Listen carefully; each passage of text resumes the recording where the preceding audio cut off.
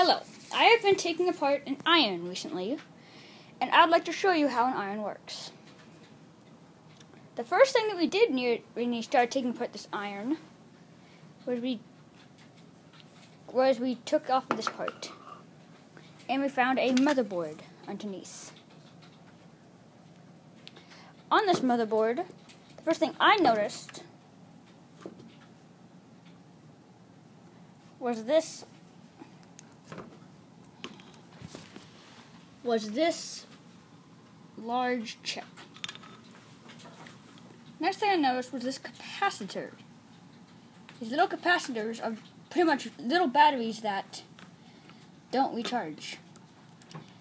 Then on the other side, I found all these little LED things that sent out messages along these thin light green lines, which all communicate to the main power source, which is right here.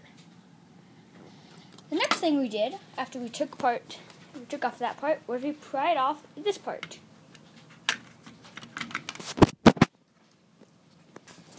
And this part would show to turn steam on and off and turn up the heat in the steam.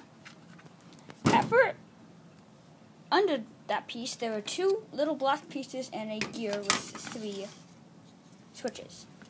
The little black pieces, we figured out, eventually stacked one on top of the other and attached to the bottom of the amount of heat you chose. And we also found this little triple gear, which attached to this gear right there. Which attached to this gear right here, which would turn the steam on and off. After we took off that part, we pried off this middle part and figured out that this little piece right here there's a little hole in there that if you turn it to the right direction, you'll be able to see water trickle through.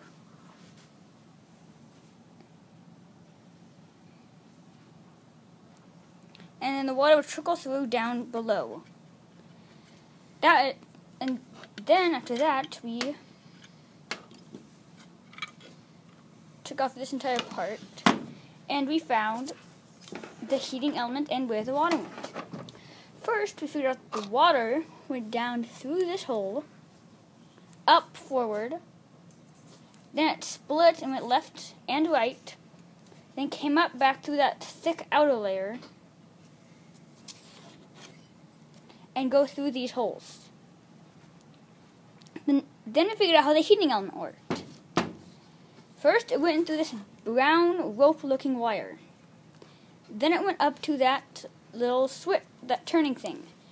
If you had rotated it right, it would lower the panel and it would close off the circuit.